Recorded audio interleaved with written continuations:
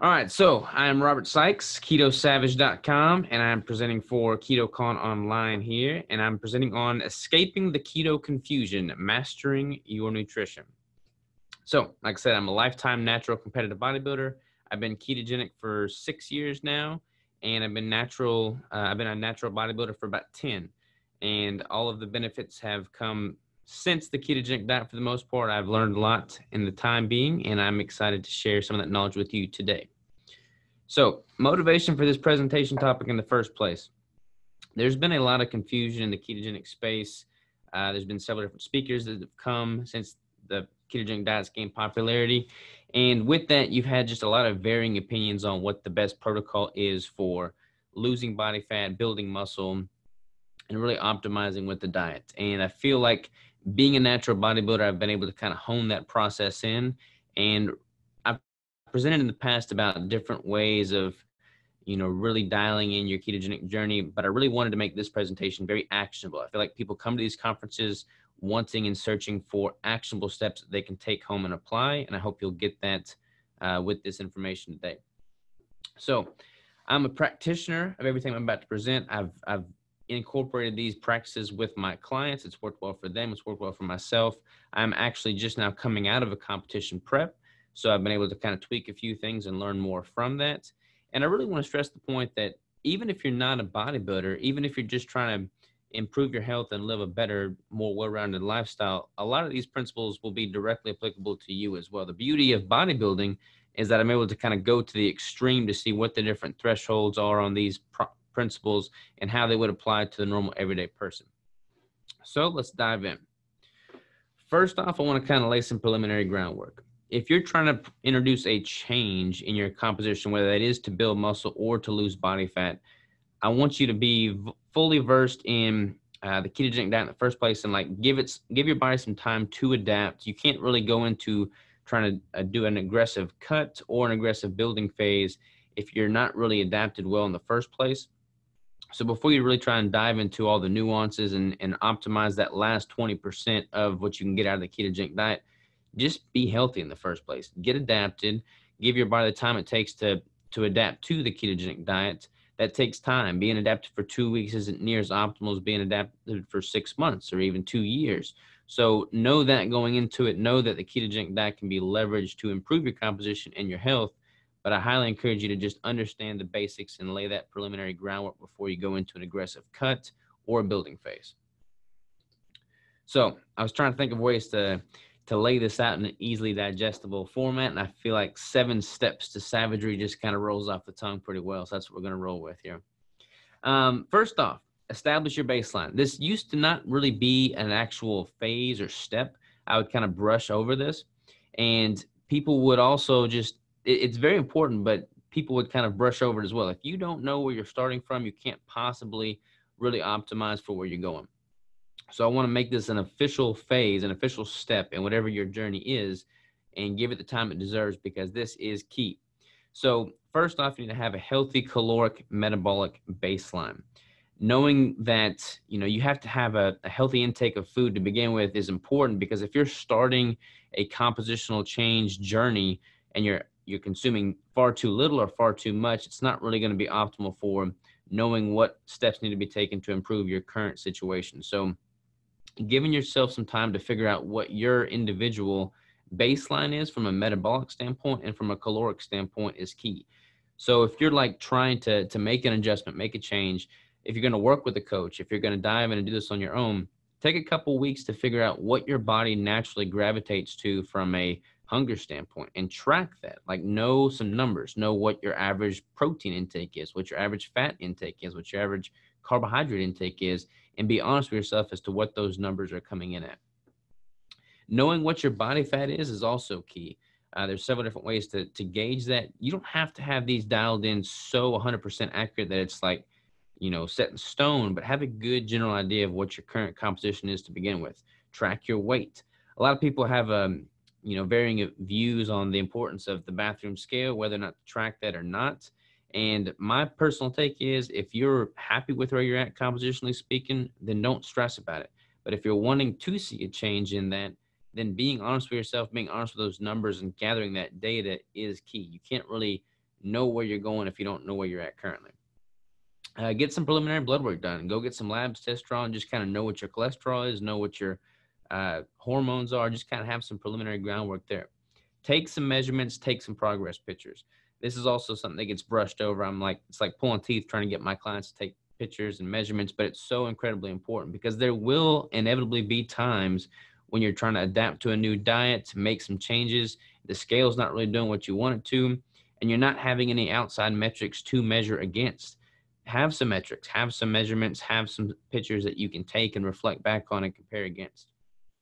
And then also just have some relevant metrics with regard to strength, like what's a good baseline bench press or push-up count or sit-up count that you can gauge and measure against as you make these changes. A couple of useful tools that I find beneficial are like a good macro tracking app. I personally use My Macros Plus. There's a million of them out there. Heads Up Health has got a great interface for syncing all this data. Lab tests, you can do Let's Get Checked, Ultra Lab Test, Direct Labs, there's again a million of those. Body fat, DEXA is the gold standard, but having the ability to do something that's cheaper and more convenient is great, like a caliper test. I use a pinch caliper test to get a good running baseline on what my body fat is, bod, pod, in-body, stuff like that. All right, and you're going to want to track all those metrics throughout this process, by the way. You're going to want to be able to know and gauge what your body's doing at least on a bi-weekly basis. If you're getting pictures, measurements, and some of these metrics every 2 weeks, you'll be able to confidently know what changes are happening. So the whole purpose of step one here, like I said already, is you can't really know where you're going if you don't know where you're at. So be honest with yourself, be honest with your numbers, have a clear view as to what your starting position is, because then we can know what adjustments need to be made. We can know what our starting macros need to be, how aggressive we need to add or decrease those macros, and then go from there. One thing a lot of people make the mistake of is they'll just arbitrarily jump into a certain caloric cut. They'll say, okay, I'm dropping calories by 500, but they don't even know what their baseline is. So they may be dropping much, much more so than necessary, and then they run out of runway, so to speak, because there's no macros left to play with. So have some tangible metrics at the onset. Now, I've got this graph here. This is using my numbers. I've grayed out the other phases so we can really kind of focus in on each individual phase as we go. And it's kind of hard to see. It's small print here, but I want to talk about what this graph illustrates, and it'll make more sense as we go through these phases. But the top graph there shows my weight, which is the top mark. And then we've got my macronutrients, and the carb count is very low. So it's scaled it up higher. So it looks like it's going to be closer tracking with the protein and fat, but it's actually based off of a 10-gram increment. So it's actually much lower than it illustrates here. The bottom graph is going to illustrate my caloric intake, my body weight, and my body fat measurements. So keep that in mind as we go through it here. All right, phase 2, establishing a protein threshold. One of the big topics of debate right now in the ketogenic space is how many grams of protein should you have? A lot of people are very conservative with that protein intake, and many people are very liberal with that protein intake.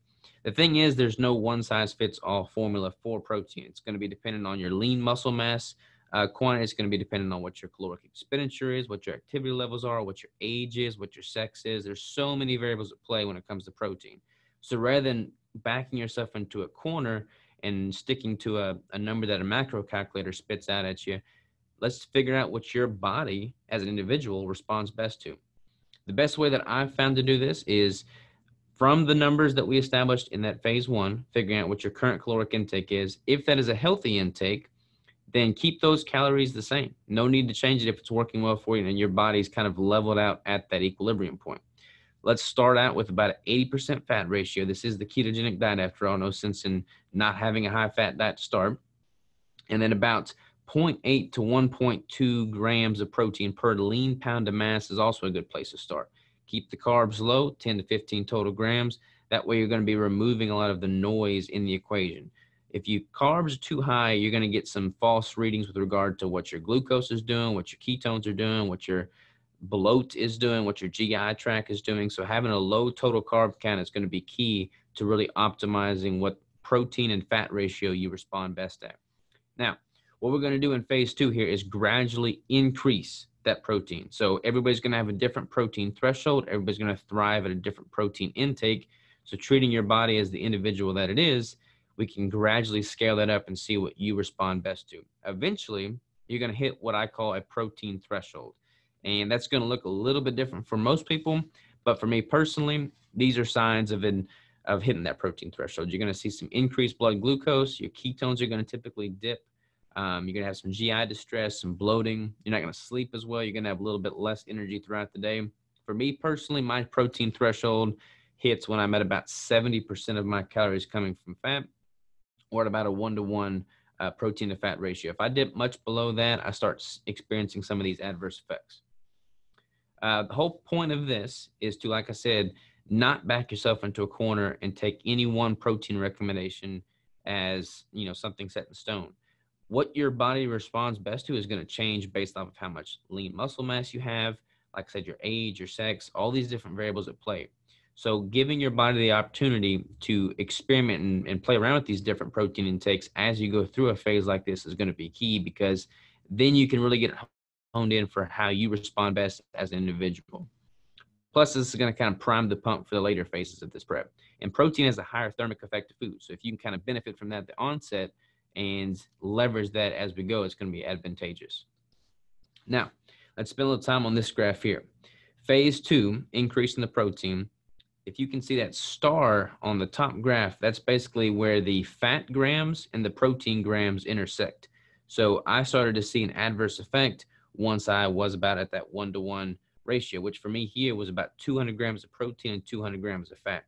That top line is my weight, and you can see it's starting to trend down, but it starts to level off a little bit there towards the tail end as I'm coming close to that threshold. So tracking these metrics is going to give you some good data points there. All right, step 3, we're going to taper all the macronutrients. Now that we've found and established our individual protein threshold, we figure out what ratio we respond best at. We're going to gradually take calories down. Calories do count. Yes, they do. And we're going to gradually drop down protein and fat. Carbs are staying low. That's just how they're going to be throughout the whole process here. And what we're doing here is we're applying pressure. Think of your body as a meter, and we have to apply enough pressure to force that adaptation to happen. If your body's not getting pressured, there's no reason for it to change. If we provide a stimulus, it's going to have to adapt in some form or fashion. In this case, the stimulus is a gradual decreasing of overall calories from both protein and fat, which is going to cause an adaptation. That adaptation is going to take the form of fat loss. Now, by gradually decreasing both protein and fat, we're going to be increasing the dietary fat ratio. Since fat has 9 calories per gram and protein has 4 calories per gram, roughly, kind of depends on what type of protein and fat source you're getting those from, but that's generally accepted. We're going to have an increasing fat ratio overall. So we have increased protein going up. We're going to be increasing the fat ratio as we're going down. Both protein and fat are dropping from a gram standpoint. So overall calories are dropping, but the ratio is actually in favor of fat as we go farther and farther into phase 3.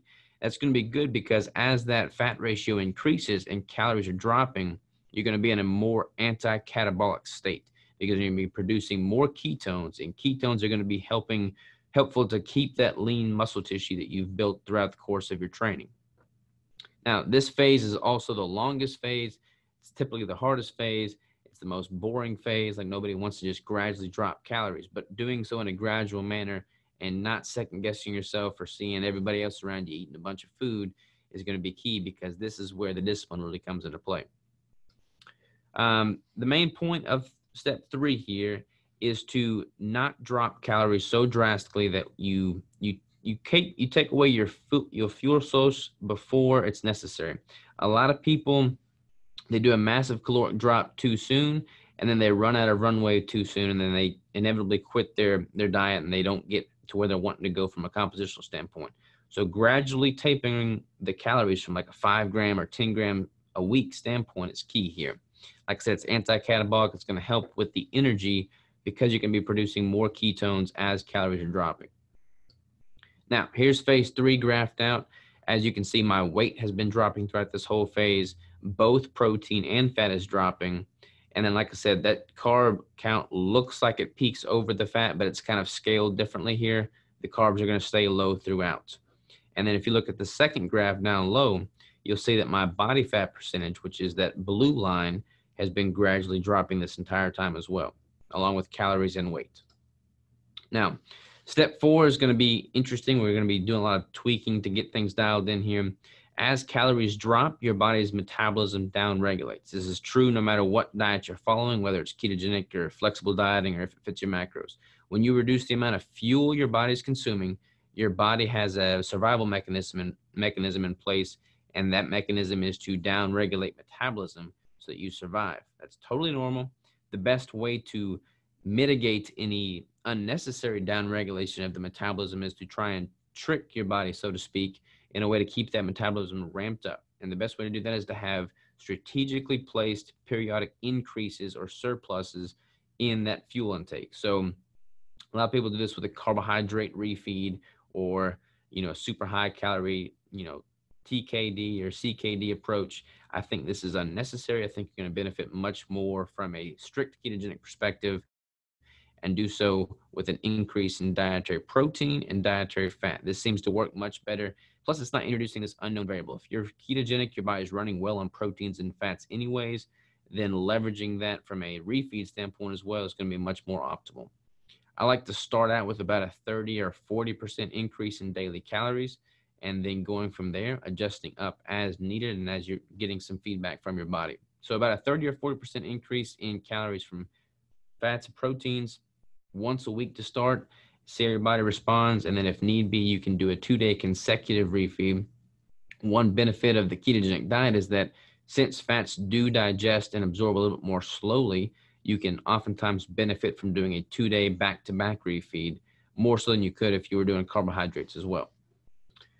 And the main point of this is to help bust through any plateaus. If your body is down-regulating metabolism, which it will be doing as calories drop, sometimes you'll see your weight stall and your performance stalls as well. By providing this stimulus and this bump in calories, you actually see things start to move again. Your weight will oftentimes start dropping. Your body fat will start dropping. It can be plateaued for weeks. You can be at a very low caloric intake.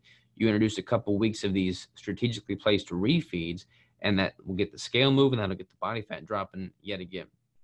The main thing is to have a strategy here. You don't want to just have a free-for-all, overconsumption of calories with no plan or rhyme or reason, because you need to have something you can track and then keep honed in and dialed in if need be. So again, phase 4 is very short in the grand scheme of things, which is why it's not a whole lot going on in the graph on this one. Phase 5 is a peak week. So for me, as a competitive bodybuilder, this is the week that I'm prepping for a show. This is when I'm actually doing my show. But this is still applicable even if you're not a bodybuilder. A lot of people will use this during a photo shoot, even if you're not trying to look a certain way. Just simply having the knowledge that you're going to gain from this peak week for your own benefit going forward is going to be key. Calories will be at their lowest point. Your refeeds will be dialed in. This is the prime condition for when you really want to track this data. If you want to take pictures, if you want to do a competition, now is the time to do it. But even if you're not, like I said, you're going to learn so much about your body during this phase, because the information, the feedback you're getting from all these manipulations is so much real. It's like real-time data.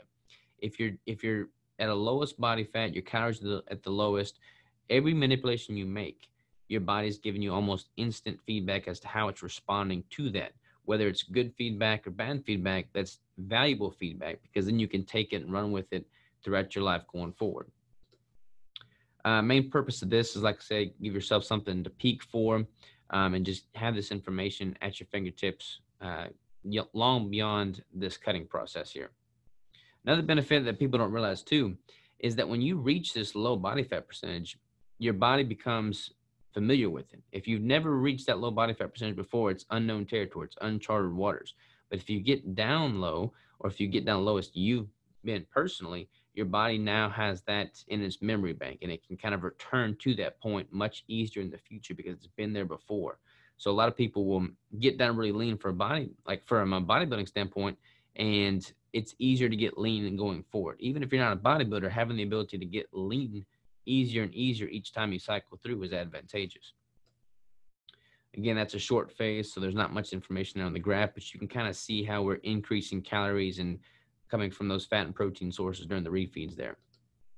Now, I want to spend a lot of time on reverse dieting here as well, because this is something that is very, very applicable whether you're a bodybuilder or not, just simply wanting to improve your overall health and benefit from a can't speak today.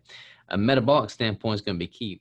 A lot of people will be in a chronic deficit, dieting for far too long, have their metabolism downregulated for far too long, and then it's hard to recover from that. Their body stays at a higher body fat percentage because it's convinced that calories are scarce, and anything that you do consume, it's going to readily convert to adipose tissue. So having a period of time in which you're consuming maintenance calories or even a surplus intake is going to be good because it's convincing your body to ramp up that metabolism and that food is not scarce and there's no need to store that extra body fat. So we're going to basically leverage the refeeds that we introduced in phase 4 and 5 and kind of have an inverse relationship with that going forward. So as you increase your weekly caloric intake, that refeed intake starts to drop down until they more or less meet in the middle. One thing that you're going to want to have going on here for you is that when you do take your calories down very low, it's going to have an impact on your hormones as well. So metabolism is going to take a hit and your hormones are going to take a hit, specifically your leptin and ghrelin hormones. A lot of women lose their cycle during a competition prep, which is not really healthy in the long term either. So being able to reset those hormones at a healthy equilibrium baseline is going to be key. The only way to do it is to bring food back into the equation. You can't stay at your body's leanest indefinitely, and you can't stay at that low caloric intake indefinitely. So gradually ramping calories back up is going to be key. Like I said, basically this is very important because so many people, I can't stress this enough, so many people, even if they're not a competitive bodybuilder, they're constantly moving from one diet to the next. They're yo-yo dieting. They're going from one crash diet to the next, and they're just chronically in a caloric deficit. When you're in a caloric deficit for long term, you're going to see, I mean, you're literally shaving years off of your life. I get so many inquiries, so many emails, so many calls, so many clients that have dieted for far too long without ever having a period of increasing that caloric intake. That's the best thing that they can do. I say there's a lot in females too. So especially females out there, if they've been dieting for far too long, increasing calories and resetting the baseline at a healthy intake is going to be key. And this is what this phase looks like here. So you can kind of see in the graph how the weight is starting to go up a little bit. You're going to have to expect a little bit of weight gain when you do increase calories because, like I said, you can't stay at that low body fat percentage indefinitely. The weight's going to go up a little bit. The body fat percentage is going to go up slightly. Proteins, fats, obviously going to go up as well with overall calories. And then with step 7, this is basically what makes this whole process sustainable. So the refeeds get phased out because the weekly calories have returned to a healthy baseline intake. And then you can gradually increase that baseline intake over time as your body responds well to it. Just continue to track your weight, your body fat percentage, your metrics, your measurements, and see kind of what your body's telling you there. If you start to see an unnecessary increase in weight and body fat, then you'll know that there's not really any benefit to continually increasing those calories. So continually tracking those metrics and kind of gauging to see what your body responds well to, even from a macronutrient standpoint. Like once you've reached that healthy baseline and calories that are at a good solid intake to begin with, then you can start playing around with what ratios you perform best at. You know, you're liable to hit a protein threshold on the reverse side of this as well as calories get higher. So figure out if you perform best at a 78% of your calories coming from fat, or maybe you prefer 75%. But playing with these numbers as you reach the healthy intake is going to be key. And again, this is going to improve hormone function, metabolic rates, and it's going to, when you transition into a building phase and you're eating more food overall, it's going to prime the pump and allow you to build more lean muscle tissue. It's hard to build muscle if you're in a chronic deficit. You need to have a surplus of energy and a surplus of building blocks, amino acids, to increase lean muscle tissue. The more lean muscle tissue you have, the better your metabolic rate is going to be in the first place. So it just kind of all works together in a symbiotic fashion to improve your metabolism and baseline starting point. And then again, this is what that looks like on a graph. These are all based off of my numbers. So my phase 7 looks very short because I've just now reached phase 7 coming out of my competition prep. But ideally, phase 7 is the longest phase. And I've got a graph that kind of illustrates that going forward here. I'll go ahead and just show that graph. So here we got phase 1 through 6 is what you see in the beginning there, with the calories dropping, metabolism dropping, the body fat dropping. And then phase 7 and beyond, ideally I recommend about a 1-to-3 ratio. So if you're spending a third of your time in a deficit, spending the other 2/3 in a surplus or maintenance is going to be key. For me personally, I'm prepping for a competition for 6 months. I'll probably spend the next 2.5, maybe even 3 years in a caloric maintenance or surplus to give my body the time it takes to reset that baseline, reset my hormones, have a better, healthier starting position than I was when I began, and to focus on building lean muscle tissue. So many people come to me and they're wanting to have this short-term fix to, looking good for a wedding or looking great for the beach, looking good in a bikini. And it's just a very short-sighted way of viewing this. And when you look at your health, when you look at your nutrition, when you look at your training through the lens of a long-term approach, it makes it so much more sustainable. You can get excited about what you're going to look like and feel like and perform at, when you're in your 80s or 90s, instead of what you're looking like and feeling like for the next week. And when you have that long game approach, it's going to make doing the day-to-day steps necessary to make that a realistic goal much more sustainable. If you go into a competition prep or a goal to lose body fat and you view it through the lens of, I can really hone these numbers in, I can track my body's metrics, I can see how things are responding and chip away at it every single day, it makes 6 months fly by in no time. And by doing it consistently with a disciplined, concerted effort for those 6 months, you're going to get so much more of a better return on that investment than if you just jump from one crash diet to the next. And then having legitimate building phase where you embrace an additional, couple percentage points in body fat or a little bit more, skin on you than when you're in a deficit, but in your heart of hearts that you're putting lean muscle tissue on, so that the next time you go through a prep or the next time you go through a cutting phase, you have a much better starting position off to begin with. That's healthier, that's more sustainable. And then each year, every 3 years, you cycle through this whole process again, but each year, every 3 years, you get better and better and better. It's truly the fountain of youth. I mean, the ketogenic diet paired with strategic intermittent fasting is paired with, these properly placed strategic macro manipulations in the context of resistance training. That is the best thing you can do for your long-term health. And if you're doing that consistently year after year after year, you're going to be around for a lot more years. You're going to have much more quality years to spend with your loved ones. You're going to make this whole life that much more worth living. So that's what I would encourage people to do. And that is the end of my presentation. So let me hit the stop.